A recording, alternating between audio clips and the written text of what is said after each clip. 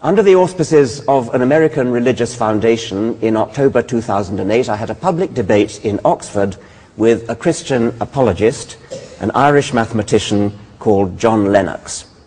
A couple of days later, the same John Lennox went up to Scotland, to Inverness, where he spoke to a large audience, and he quoted the recent Oxford debate with me. But finally, and this is the grand irony, I was stunned last Tuesday night, completely stunned, by this. Richard Dawkins started off by saying that he'd no difficulty with the concept of Einstein's God. Now, he says this in his book. Einstein's God, that is, in some sense, the laws of nature or something like this, which is interesting because it shows that he senses there's a need for an explanation of the beginnings of things. We asked him directly, how did it all begin? He doesn't know. So it's a matter of faith, whether it's blind or not, you must judge, for him, that there's a purely naturalistic explanation of it. But the very fact that he would talk about Einstein's God, even in his book, fascinated me. But now came the stunning revelation. And I missed it in one sense, and when the lecture was over, I realized what he'd said. He said a good case could be made for the deistic God. Well, that's staggering. Because that's exactly what happened to Antony Flew not long ago. Antony Flew is a philosopher who used to have Dawkins' place in the world as the world's most famous atheist, a world expert on the philosophy of David Hume, who comes from Scotland, as all of you know. And Antony Flew, at a high age, has become convinced of deism. That is, there is a God who started it all off. And what convinced him? DNA. And its complexity. The nature of its complexity. Not just that it's complex. This glass of water is complex, ladies and gentlemen. It's the semiotic nature of the complexity. And yet here is Richard Dawkins last Tuesday saying a good case can be made for a deistic God. But look what that does with his argument. From simple to complex. Deism says there must have been a God in the beginning to start it off because it's too complex.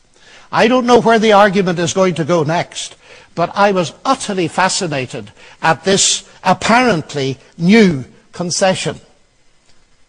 Antony Flew has moved a very long way.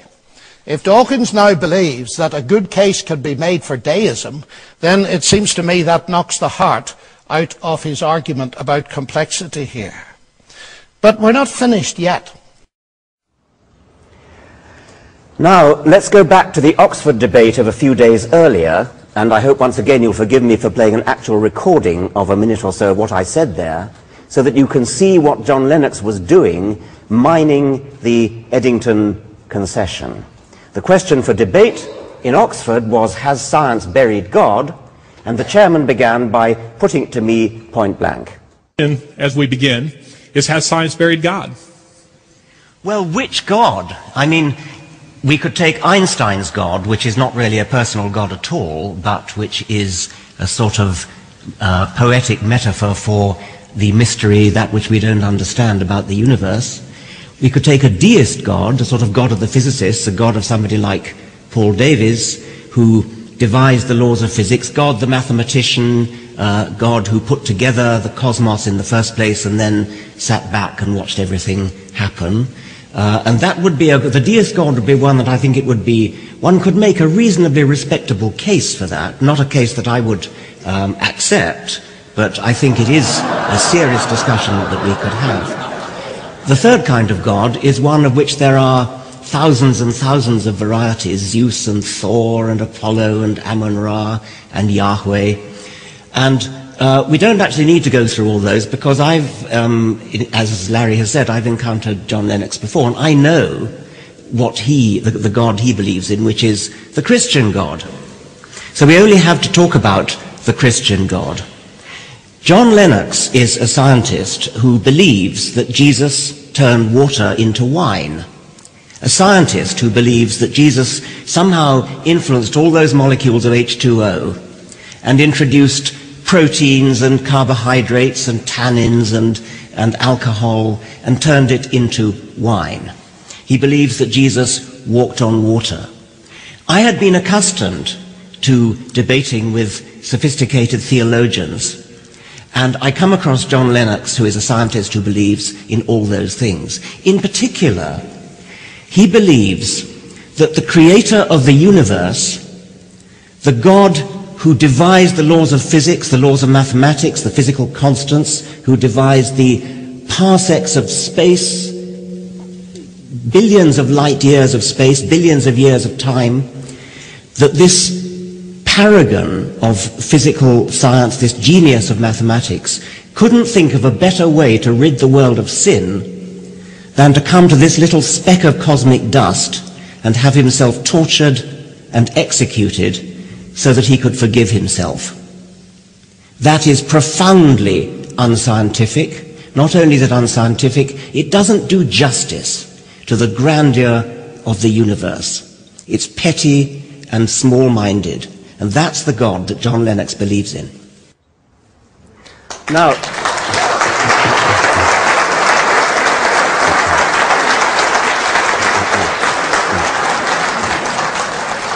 I think you get the point. I was precisely doing an Eddington concession.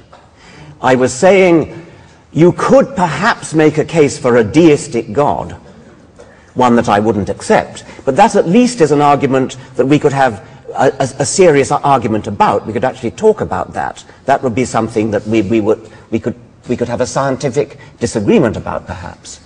But I didn't need to do that because I already knew that John Lennox believed that Jesus turned water into wine, walked on water, etc. I was deliberately making the Eddington concession about deism in order to show up, by contrast, the fatuousness of this man's beliefs. And yet see what he did. He took the Eddington concession, went up to Scotland 2 days later, and said that I was being converted to deism like Anthony Flew.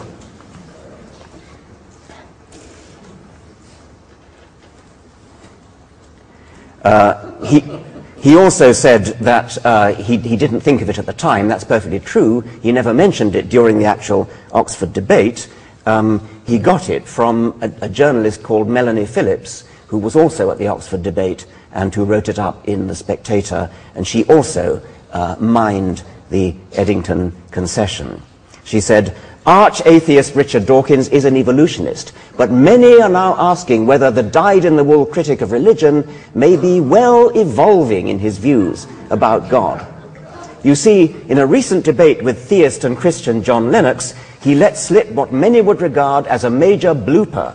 He actually admitted that there might be a case for theism of sorts.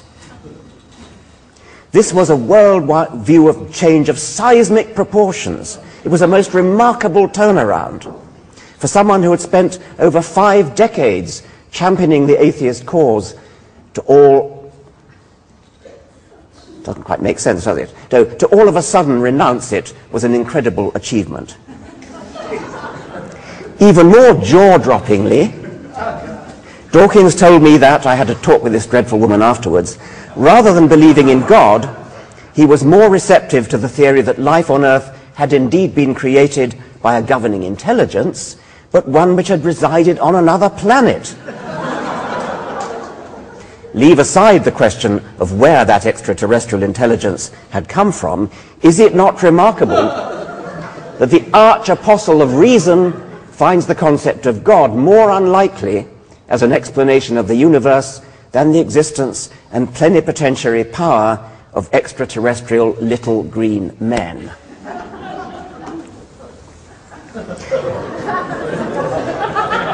Melanie Phillips is sufficiently infamous throughout Britain. You won't have heard of her, but she is infamous as one of the most bigoted and unpleasant journalists in the whole of British journalism.